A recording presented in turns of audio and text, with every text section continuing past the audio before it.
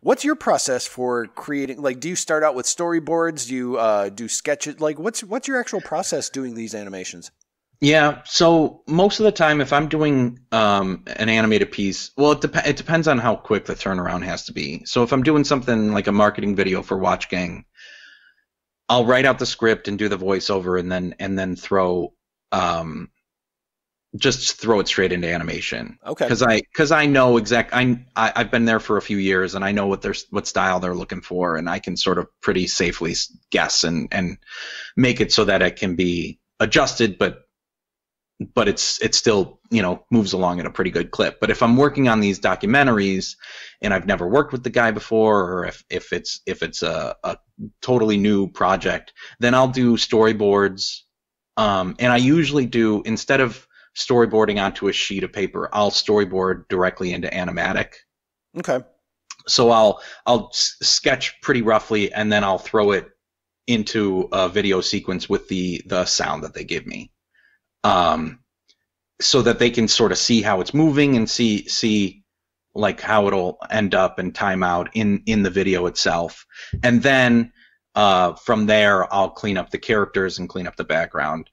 And recently, how I've been doing the animation for the characters has been with so I'm still using After Effects for the most part.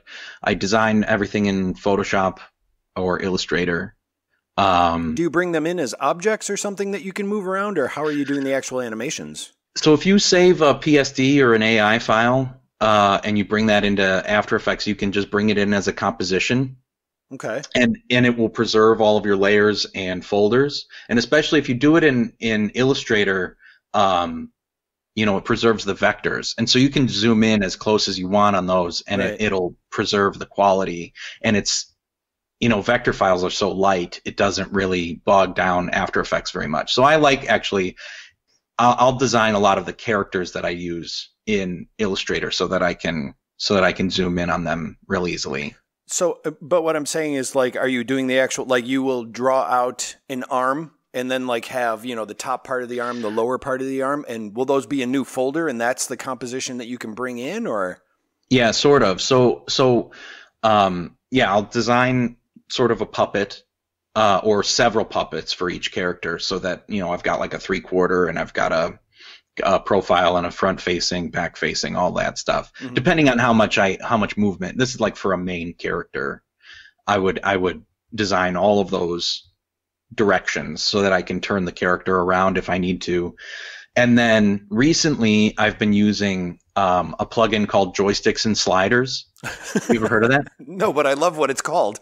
Yeah, it's super great. And basically you create a virtual joystick, and you create like an extreme right and left, up and down position, and like the neutral position in the center. Okay. And then you move the joystick around, and it appears as though if you animate a face, you can make it go like, just by moving this joystick around. And it saves a ton of time. And then sliders, you can program sliders to be like a blink or like mouth open close kind of things. Okay. Wow. And it's super simple to use. Yeah, I was going to say, how much is the process to set up to use it, or is it just kind of you pick your points and it runs from there? I mean, depending on how many layers you're using, it can get a little complicated, but it's just 5 keyframes. It's your neutral, extreme right, extreme left, extreme up, and extreme down. Okay. And then you highlight all of those, and you say, make a joystick, and then does all the programming behind the scenes, and you Right. don't really know what it's doing, and then it creates a little joystick, and you can move it around, and it works great. Huh. Okay. I like that. Yeah, so then you bring in each layer or each piece of the character as its own layer, Mm-hmm. and you can sort of manipulate everything that way. Okay. And the reason I ask, I mentioned before that I've been still using Flash 4 because it's the only one that I paid for, and I'm not going to go buy another version. But I'm able to run it, but I know that one day I'm going to open it, or one day it's going to be like, this doesn't work anymore, or, something's wrong with this. And so I've been trying to adjust. but the way that I just remember I create a library and then I can use the pieces and I don't have to redraw them every time. I'll hand draw them, scan them in, fill it out, and then I have all the objects.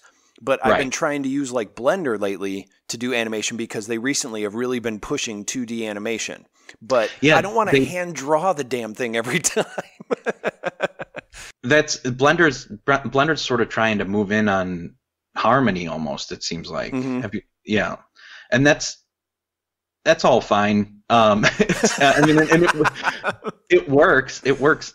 It's just, and I've used that stuff before, and I like it. But it's, I'm most comfortable in an After Effects and Photoshop environment, so that's sort of what I stick to. Yeah, well, and that's I will go right now. I'm trying them all out, but I want something where I can just go, here's my library, and I can do like what you're saying, where I've done all the work. Here's the character. I know how to animate it. I just don't want to hand draw it every time. Which, I mean, I don't mind hand drawing it, but I'd like to do something where it doesn't take me tons of time. Whereas I can just go, this is a limited animation, and I'm cool with that. But everything I've tried so far.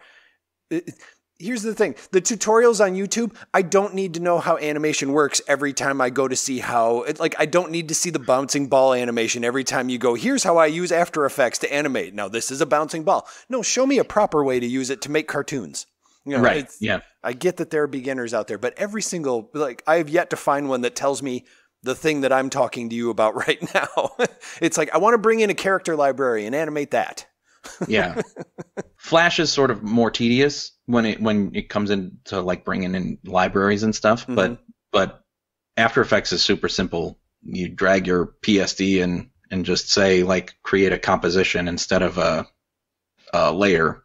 Yeah. And it brings in everything and preserves all the properties. It's great.